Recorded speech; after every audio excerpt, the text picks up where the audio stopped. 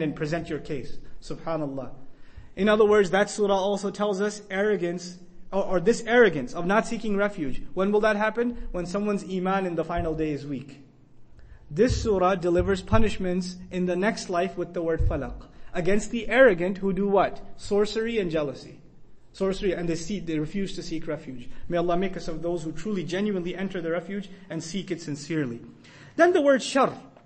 So we have قُلْ أَعُوذُ بِرَبِّ الْفَلَقِ. We begin, say, I seek refuge in the master of Al-Falaq. By the way, قُلْ referring directly to the Messenger of Allah sallallahu alaihi wasallam, but by extension all of us. It's a remedy for him, and through him it becomes a remedy for all of us. So the word shar. You know, there are 3 words in Arabic in the Quran that are used for bad. Bad. There's the word shar, there's the verbal form bi'sa, and there's the word sa'a. And there are variations of each. So sayyi'ah comes from sa'a, and bi'sa usually used as in sentence form, and then of course shar. But what's the difference between them? First of all, from a vocabulary point of view, they have different antonyms. Shar is the opposite of khair. Shar is the opposite of khair. And I'll define that one in detail last. Let's talk a little bit about bi'sa. Bi'sa is actually when you feel something is deplorable and detestable and terrible, then you'll call it bi'sa. For example, you drink something and you say, oh my God, it's a terrible drink. Bi'sa sharab. That would be bi'sa sharab. But if you drink something and you say, wow, this is awesome, you'll say ni'ma sharab. So the opposite of bi'sa is ni'ma. Ni'ma. And it's used as an expression of either being extremely impressed with something, ni'ma, or extremely disgusted by something with bi'sa. That leaves the word sa'a. Sa'a. And the word sa'a refers to something not just being evil, but ugly. Ugly. And its opposite is hasuna. Sa'at masira. Hasuna ulaika rafiqa. Sa'a actually means deformed, disfigured, hideous. So the actions that are hideous and ugly in and of themselves are called sayyi'at. The action itself is ugly. It's not even beautiful of an act. A sayyi'ah, for example, can be, you're doing ghiba. It's an ugly act. It's just ugly through and through. It's hideous. It's an ugly thing to do. So it's called a sayyi'ah. But now let's turn to the word shar. Shar is something that is universally and unanimously understood as harmful or evil. Specifically, shar makes reference to that which will cause someone harm. Shar, that which will cause someone harm. Sharara in Arabic is the spark of a flame that can burn you.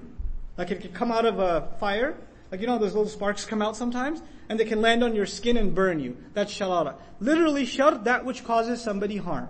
Now, the ayah is profound in declaring min sharri ma khalaq. You're seeking refuge of the master of Al-Falaq, the Lord of Al-Falaq, from what? From the evil, shar, and the word shar will come several times, but the first shar, ma khalaqa. The shar of what he created. The shar of what he created. Now there are several rhetorical lessons here. The first of them, he didn't say min sharri al-makhluq. Min sharri kulli makhluq. From the, I seek refuge from the evil of all creation, or everything that's been created. He said ma khalaqa, what he, subhanahu wa ta'ala, created. Why is that important? Because whatever harm the creation can cause you, know that the one who created it has more power. He can save you from that harm. Because he's the one in the end who created it. So his reference, him getting credit for being the creator, gives him power over whatever harm the creation may be able to cause. The second is shar is not attributed to Allah. Shar is attributed to khalq. And ulama talk about this in depth and it becomes a philosophical issue, but I'll give you the gist of it. We'll keep it really simple. The bottom line in Islamic studies when it comes to the concept of shar is that evil is not actually an entity in and of itself. It is only considered the lack of good. Just like darkness, the imagery of tawheed and shirk, darkness and light, darkness actually doesn't exist. What actually exists? Light. When you don't have light, what do you have? Darkness. So darkness in and of itself isn't an actual entity. It's goodness that's the entity, and a lack of goodness is what darkness is. So evil in the end is what? A lack of good. But this ayah has profound lessons in it because Allah left the language open and universal. Min sharri ma khalaq, He didn't reduce it to shayateen. The evil in the next surah is sharril waswas al-khannas, a very specific creation. But when you say ma khalaqa, whatever He created, from the harm of whatever He created, we learn from this that there is no creation on the face of this earth No creation on the face of that doesn't come without a flaw. The only one free of flaw is Allah subhanahu wa ta'ala. Everything else will have something missing. Something will be missing. Some element of shar is possible from everything. Think of the most amazing creations of Allah like the sun. So many benefits from the sun. Are there harms from the sun too? So many benefits from water. Is there harm in water also? So many benefits in the earth. Are there harms in the earth too? So many benefits of the sky. Are there harms that come from the sky also? Everything Allah has created has an element. It can have harm in it. It can have harm in it. So we ask Allah Azza wa Jal to protect us from the potential harmful elements of everything. Things that are beyond our perception. You know, a car, very beneficial. Can it be harmful? Can you die in an accident? Can you put yourself in great difficulty? Yeah, it's possible. So all creations have that element of harm, potential harm in them. And so we ask Allah Azza wa Jal His protection from all of them. Min sharri ma khalaq. Now, it's getting more specific. I mentioned this before in the beginning of the surah. We're going from general to more specific. So the next specific area of evil or harm. Min sharri ghasiqin. Ghasaq. In Arabic literature, ghasaq is considered awwalul layl. Awwalul layl. The first part of the night. In other words, when the blue of the sky is gone and it's all black now. That's ghasaq. Allah Azza wa Jalla says, أَقِمِ الصَّلَاةَ لِدُلُوكِ الشَّمْسِ إِلَى غَسَقِ اللَّيْلِ. Right? The setting of the sun, that's one time. Then it gets deep into the night, that's غَسَقِ اللَّيْلِ. Now, the word ghasiq also, it's used in literature for that which sinks, or that which disappears. In that sense, in Arabic literature, we find the word ghasiq being used for the sun and even for the moon. In a hadith actually, the Prophet used it for the moon. In Arabic literature, you find, for example, يَعُودُ إِلَى الْبَيْتِ مَعَ الْغَسَقِ, which means, أي مع بداية ظلمة الليل. He went home at the time of ghasaq, which means when it started really getting dark. غَسَقَ الْقَمَرِ. When there's a lunar eclipse, it's called غَسَقَ الْقَمَرِ. أَظْلَمَ سَاعَةُ الْخُسُوفِ. غَسَقَتْ عَيْنُهُ. And the eyes became dark with tears.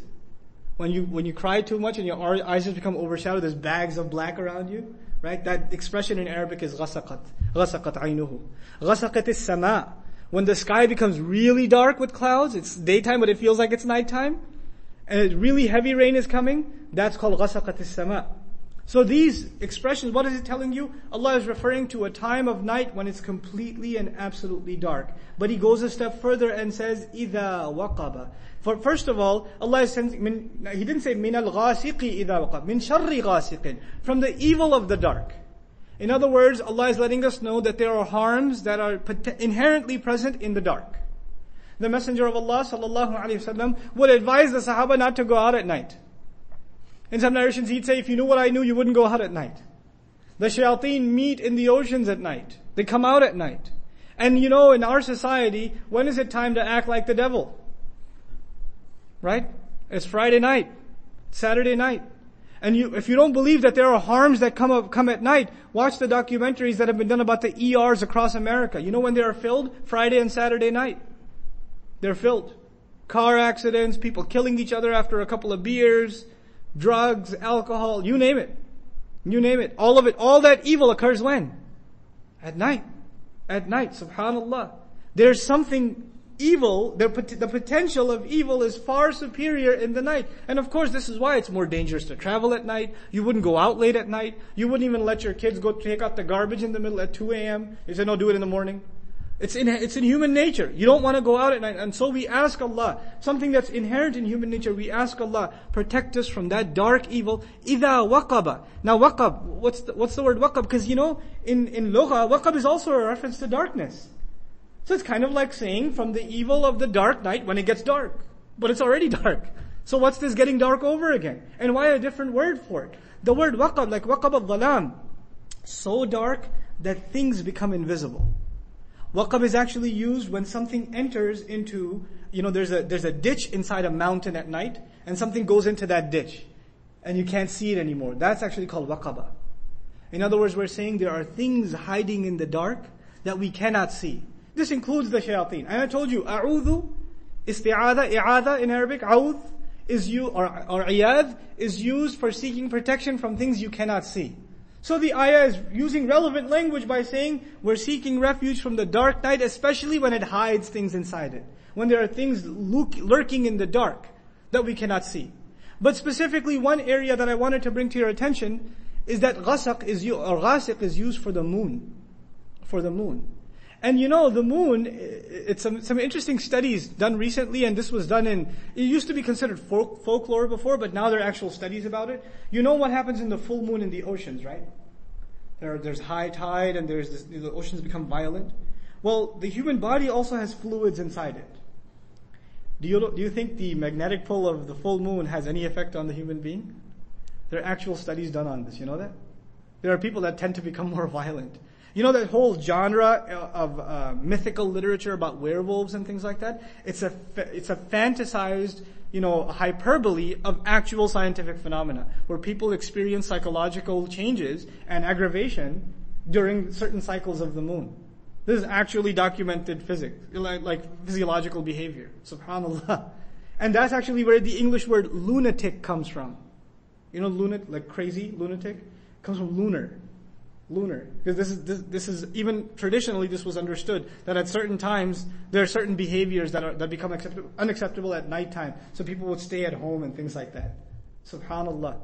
So you have this, we're asking protection from these kinds of things that we do not have the ability to infer for ourselves, and Allah Azza wa Jal teaches us about them. So now after min sharri ghasiq, by the way, on a side comment about the guys, just the guys. We hang out at night a lot. We go out late a lot.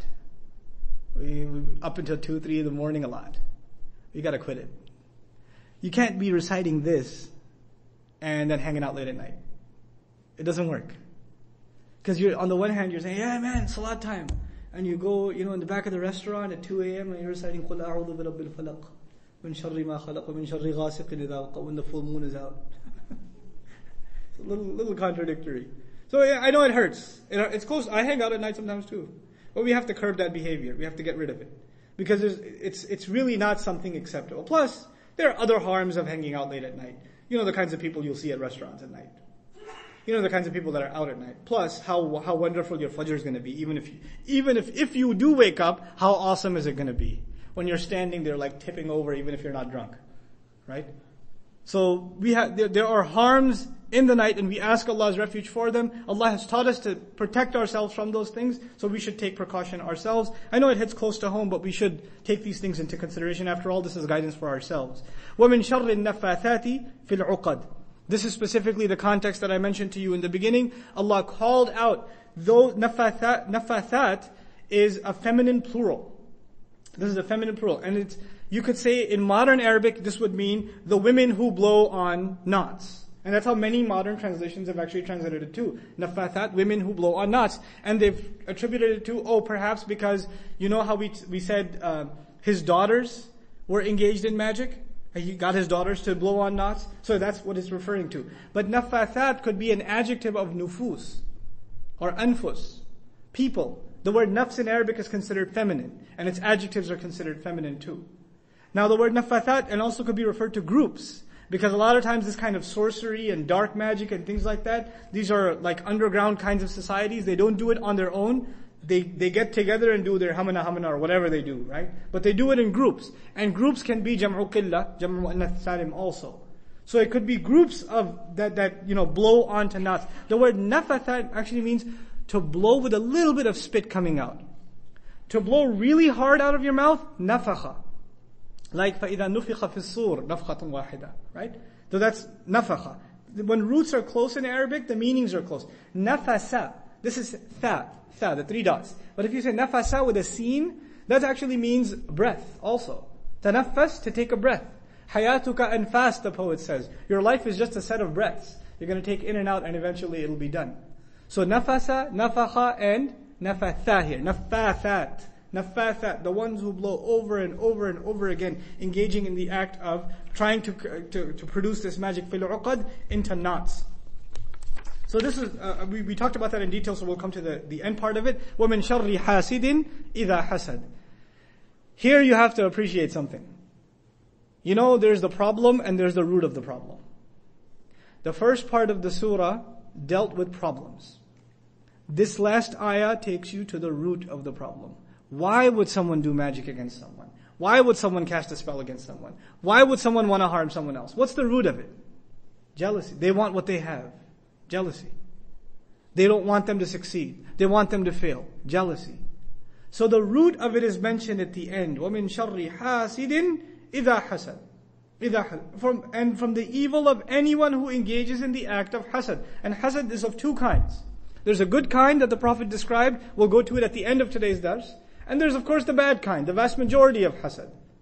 You can't see someone getting popular. You can't see someone getting a promotion. You work at a gas station or you work as a janitor, and the other guy that works as a janitor with you, he got the metal broom and you only have the plastic one, and you're like, I'm going to get this guy fired. It could be something pathetic like that. And it could be hasad. Right? It could be something silly, just absolutely silly. And you know where we have to be really careful of hasad? When we raise our children. Be really careful. Because kids get jealous of each other so easily. So easily.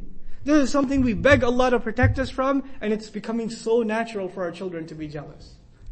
Jealous. You know, you take your kids out for like ice cream, you say, okay, we're only going to get one ice cream. Everybody gets a little bit. No, her bite was bigger than mine.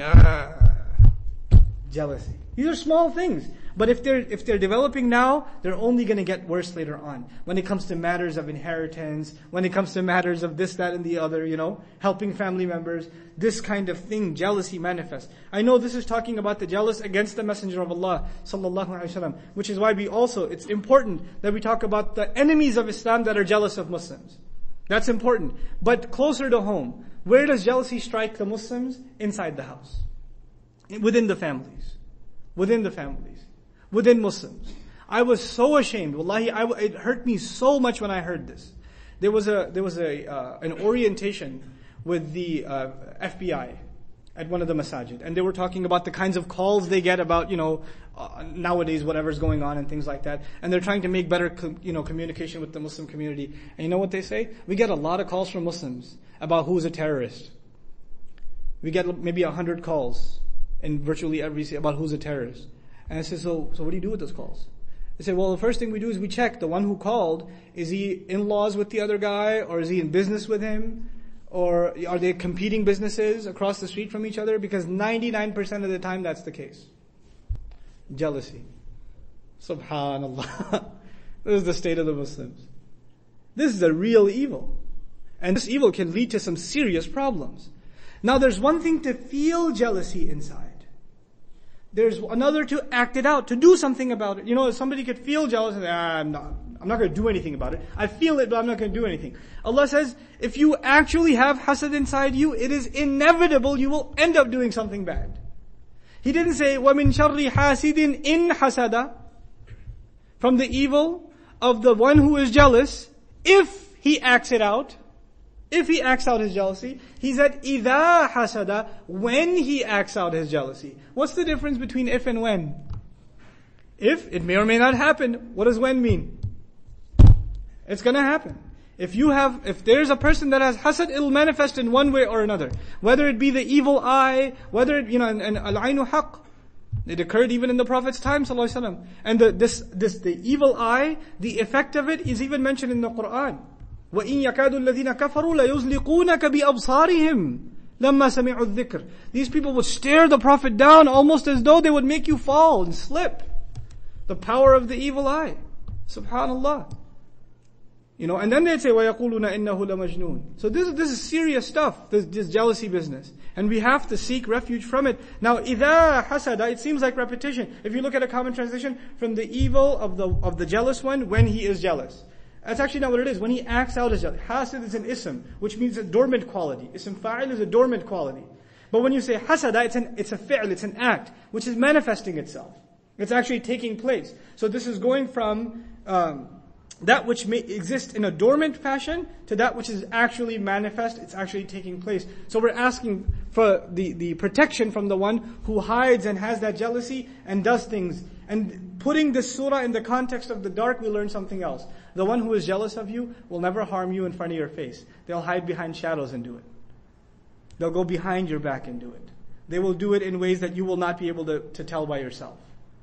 You won't be able to recognize it when it's happening. It's in the unseen from you. You don't know who's jealous from you. You don't know. There could be someone sitting next to you who's jealous of you, who means you harm. And you don't even know. again, this becomes a harm that is unseen to you, which is why a'udhu is perfect in the beginning. A harm that is unseen. Hasad is also a harm that is unseen. Now, I want to conclude, inshallah ta'ala. I don't think I'll be able to conclude before salah, but at least I want to give you maybe I'll leave that parallel till the end. I'll just talk about 2 points of balagha, 2 points of eloquence that I found really beautiful and interesting. Min sharri ma khalaq am. When Allah said the evil of everything that He created, it is universal. It applies to everything. But then, فما معنى الاستعاذة بعده من الغاسق والنفاثات والحاسد. Then what's the point of mentioning these things? You know, the darkness of the night, the ones who blow on knots, the one who is jealous. Isn't this all part of min sharri ma khalaq? If you say min sharri ma khalaq, it includes all of these things. So what's the point of mentioning all of these? فالجواب تنبيها على أن هذه الشرور أعظم أنواع الشر. This is Allah making us alert that these specific categories of evil are the greatest ones. So you say to Allah Azza wa Jal, I want protection from all kinds of harm, especially the 3 biggies. The 3 big ones, which are the night, the potential harms that come from the night, the potential harm of people doing sorcery against you, and the harm of the one who means you harm because of their jealousy, what the hatred they have inside of their heart. These 3 are the big ones. So you have to ask Allah Azza wa Jal to protect you from them. There's a great scholar in Islamic history. Actually, I'll tell you about him at the end, after Salah, inshallah. I'll tell you about Sheikh Muhammad Qasim Nanudhwi, one of the founders of Deoband, had a remarkable commentary on this surah, but I'll share with you the parable he gave to explain to his students what this surah means. But I'll conclude with this one more comment on the language of the surah. لِمَا عَرَّفَ بَعْضَ الْمُسْتَعَاذ مِنْ وَنَكَّرَ بَعْضَهُ. How come Allah put alif lam, al, on some of the things that we're supposed to seek refuge from, and He didn't put on the others? For example, an-naffathat. An-naffathat. But min sharri ghasiqin, there's no al. Similarly, wa min sharri al-hasidi or hasidin. Hasidin. So an-naffathat has al, but everything else is left open. So what's the purpose of that? Now, let's see. عرف النفاثات لأن كل نفاثة شريرة. First of all, He made naffathat, the ones who blow on knots, He made them proper because every single one of them is evil. There's no exception. If somebody's blowing on knots, they don't mean well. That can't be. وَنَكَّرَ غَاسِقًا لِأَنَّهُ لَيْسَ كُلَّ غَاسِقٍ شَرِيرًا. And He made غاسق general because not every dark night is necessarily evil. There can be evil in a dark night, but dark night in and of itself is not necessarily evil. وَأَيْضًا لَيْسَ كُلَّ حَاسِدٍ شَرِيرٍ. And similarly, yes, he may try to act out his evil, but he may not actually be able to harm someone. So the one who is jealous may or may not actually end up harming someone. They may or may not be able to do so. But naffathat are definitely going to try to do so. That's one difference between them. The second difference is in the seerah of the Prophet ﷺ, which specific problem did this surah deal with? Did it deal with the darkness of the night, the jealous, or did it deal with the sorcerer? Of these 3, which specific problem is the surah answering? The sorcerer, that is given, it's mu'arraf bil lam. Alif lam is put on it. It deals with that particular problem. Additionally, it will deal with any problem that may occur in the darkness of the night, and may deal with anyone who is jealous after that, so it left that door open. And it made it universal. Subhanallah. So there's this difference between the nakira and the ma'rifah. The time for salah is approaching, so we'll take a break at this point and we'll conclude this dars after the sunnah prayers with the remarkable commentary of Shaykh Nanudhwi. Barakallahu li wa lakum fil Qur'an al-Hakim wa nafa'ni wa iyyakum bil ayati wa dhikr al-Hakim. Wassalamu alaikum.